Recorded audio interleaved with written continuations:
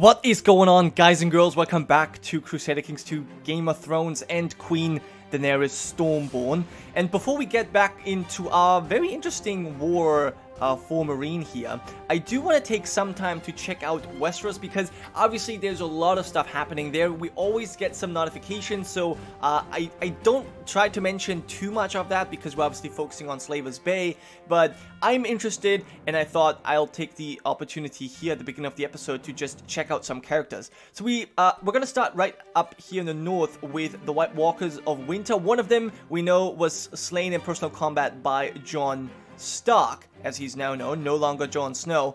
But obviously that doesn't matter to them. They will continue. They apparently have 45,000 men, and they're currently fighting against Robb Stark, who has declared a war for the Dawn. They're also attacking Jon Stark, the Lord Commander of the Night's Watch, and they have already taken Castle Black, and then they're fighting some wildlings as well. Then, of course, we've got Lord Commander Jon Snow. He's taken over after Daenerys Mallister was killed by a White Walker, and Geomormont was killed as well. But Jon Snow, so far, is the only Lord Commander who has actually killed a White Walker in combat. So, good for him, I guess. Now, he's fighting with his brother, or half-brother, Robb, the Young Wolf, who, due to Balon's early demise, was able to actually get out of the war relatively peacefully. Stannis has not declared war on him yet, and so he's focusing on the north. He's also the king of the Trident, and he has decided to give Riverrun to the Umbers, as you can see. We've got Euron Greyjoy. He is currently doing nothing, it appears like. He has taken some Pentoshi wife, and yeah, I don't really know what he's doing. We've got Robin Arryn in the Vale, still defending against the Mountain Clans, although he's going to be winning that very soon. And he has helped Stannis in his wars. Stannis, obviously, the tyrant ruling from King's Landing. He's also the Prince of Dawn. He's just taken that title and kept it for himself. And he has given Dragonstone to the Masseys, Justin Massey. He's given the Florence Storm's End, and his daughter Shireen is married to Edric Storm, so that actually makes a lot of sense. And we've got Queen Cersei the Soulless, independent Queen of the Rock. She's got the Bloody Flux, married to Lancel Lannister, who rules Cracklar Point actually, so that's kind of cool. We've got Mace the Ace as the independent King of the Reach, and then the only other two things I would like to mention is that we've got Littlefinger, who's married Lady Almina. He is the Lord of Rosby, and he is still a vassal of Stannis, so I don't know what he's really been up to. And other than that, we've got Brienne the Maid as Lady of Tarth, and she's married matrilineally to this guy. So, yeah, House Tarth is actually going to grow more powerful in the next generation. Anyway, that was a quick recap of Westeros, and now we're going to return to Meereen. So, yeah, let's move on forward. We are besieging with Drogon. We're besieging Yunkai, and I think we're going to deploy our dragon in a siege once more, because as I said, I just want to lay waste to this, and this time we're gonna actually shout it, Dracarys! And we actually gain prestige. No, Drogon gains prestige for that. Very nice.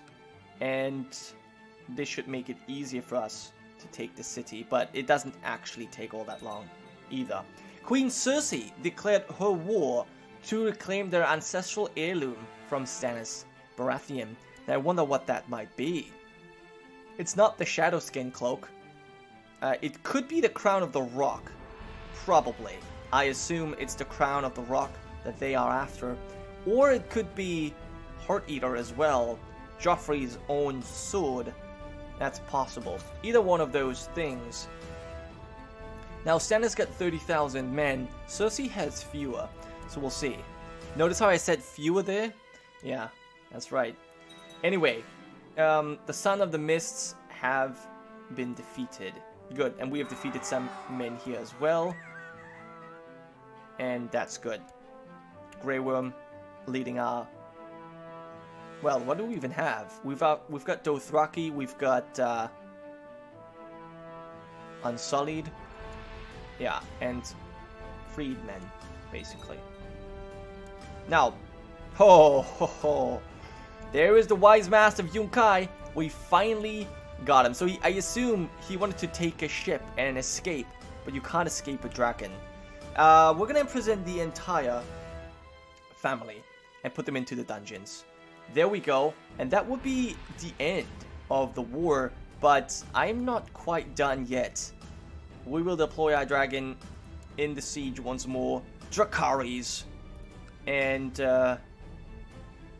yeah, I wonder if I can do this again. Probably only once per siege. Now we've got plenty of prisoners. Now, let me quickly check who you are. You are the brother. I think you... Well, who's gonna be your heir? The Grand City of Yunkai will be Yazane. Okay, I think so, right? Yazane. So we can execute you. Although you are not the one that declared the war. Mesian. Let me quickly check the history here. So, because Yazan, he was slain by Rakaro.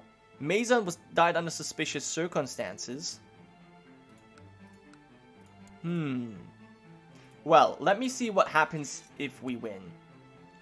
He will pay us money. All lands held in the name of Wise Master Grazan, which are legally part of Queen Daenerys' realm, are returned. Well, what is legally part of my domain? I'm uncertain. Astapor? Could be. I don't know what happens to all the prisoners that we have.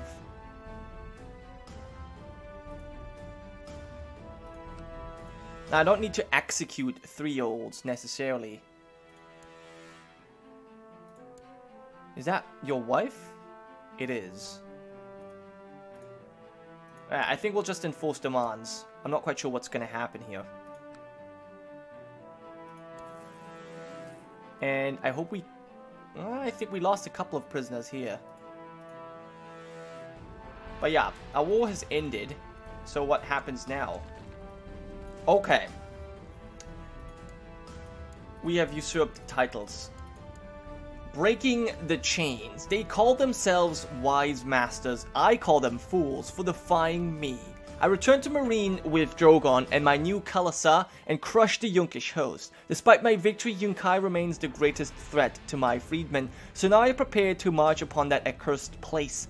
Then on to Astapor and any other city that refuses to bend the knee and break the chains. I will not rest until the East is liberated, for they call me Mother, and it is my duty to free them. So I think the next one that will be liberated here should be New Gis. The legions of New Gis will fall. But yeah, so far we have taken Yunkai, Astapor. We'll keep that under our control. Well, as much as we can. But I first want to give out Malkai to Zarak Zozak. Although, oh, we killed his son. Well, I will give it to someone else. Who can I give it to, though? That's the thing. Who can I give it to? I would like to reward people at my court, but I don't quite know. Maybe, you know what I could give it to? Romo. He's very old. He has served as well. I think he deserves something. Do I want to give you the city? I want you to control the Demon Road.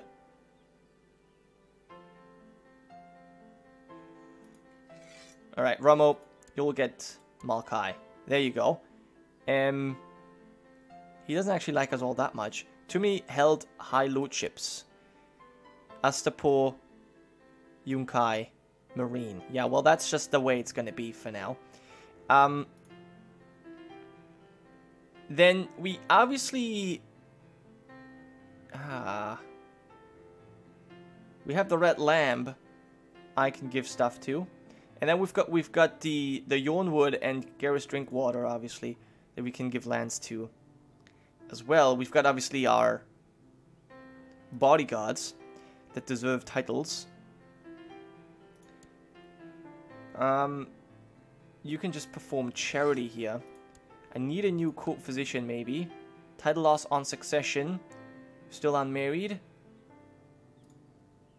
And do we have the Yunkish Harbor? I think that I can just create a new vassal. Then the question is, who rules this?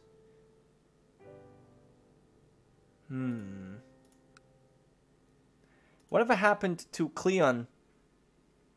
What's his problem? The Butcher King. Can I not make him king again? Probably not. But the Legions of New Gifts will fall. We'll go there next.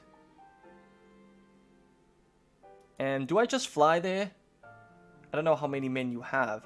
It's on an island. I have no ships. We'll see what happens. Now, after considering your demands, we have found you leave us no choice. Slavery is hereby outlawed in the Kingdom of New Gifts. We trust this will satisfy you and that you will leave our lands unmolested. Well, good. That was smart. That was very smart, Grozdan the Sixth. Yeah. The war ends. Indentured servitude. I hope you will keep it, though. Alright, now let's move on.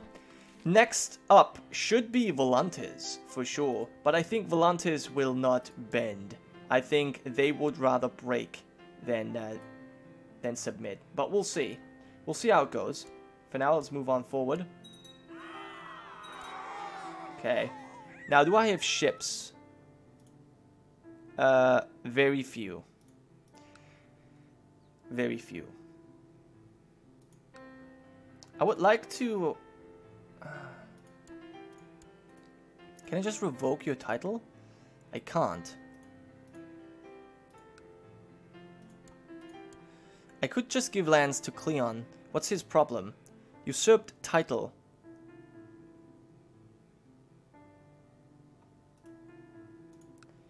I could just give you the High Lordship of Astapor and be done with it. He would still want the kingdom, though.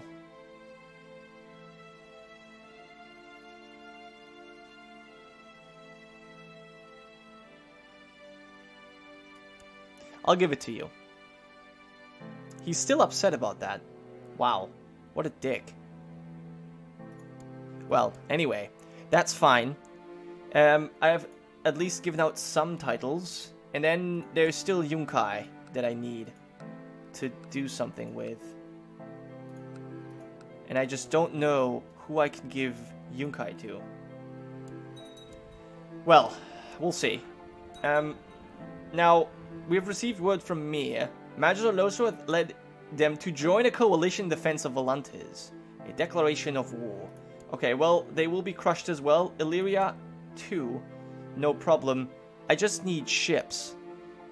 We have 14 ships, which is nice. But that's not quite enough. That's not nearly enough. So I would need to hire mercenary ships. Some sail fleets. In fact, 50? How many more can we hire? I mean, they're not super expensive. We've got some cash. And we are probably making money right now anyways, yeah. That's 100. I mean, I'm probably just going to hire as many sails as I can. There we go.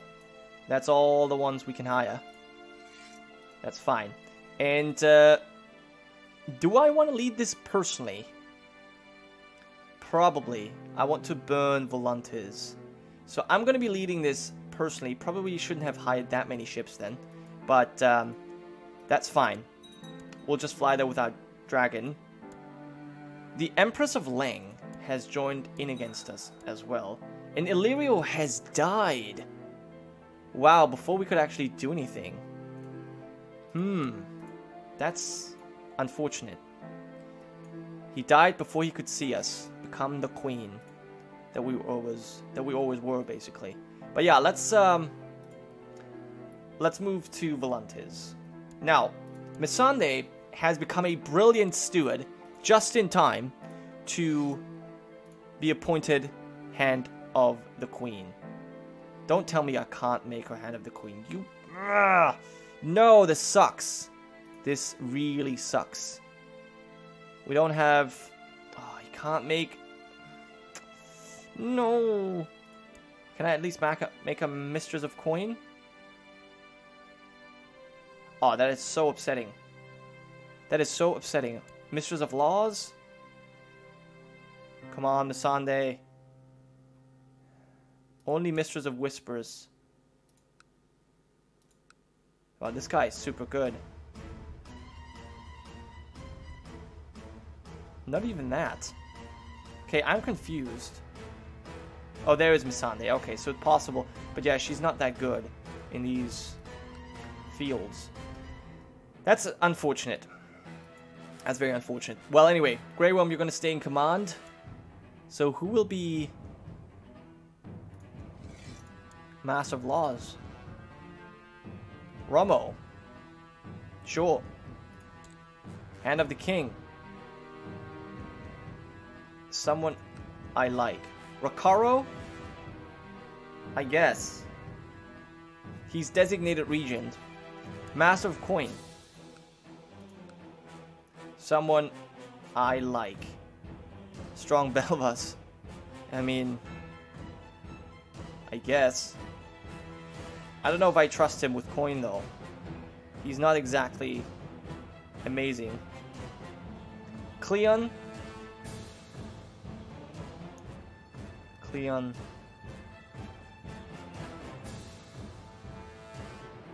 Man, I don't know. Is Rakaro still leading troops then? No.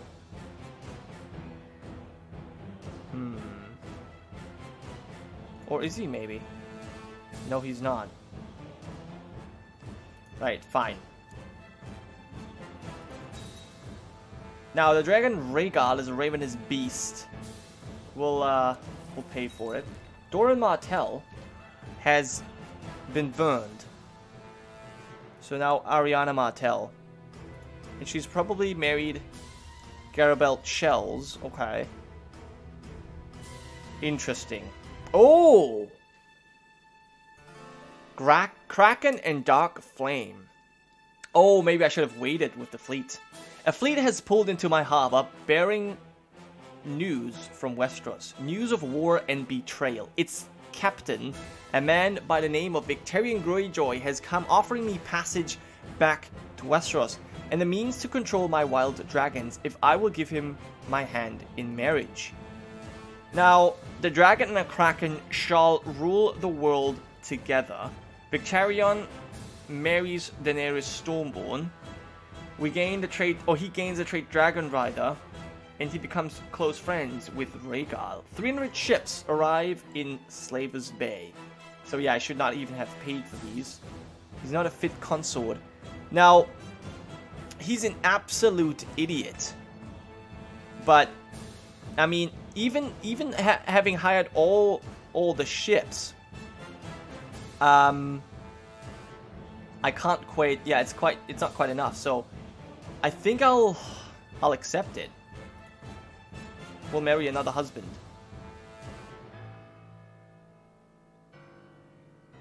Now this is weird because obviously neither the books nor the show have gotten this far. I mean, the show, well, is going a different path anyway, but I think we'll do it. We're being a bit pragmatic here. And we'll take these ships. So I don't need to sail fleets anymore. Let's stand them down. It's a bit of a wasted money there, but it wasn't all that much. Let's get you here first. So, Victarion Greyjoy, a husband now. Bit of an idiot. He doesn't like us much either. But he's a dragon rider. His rival is Euron Crowseye.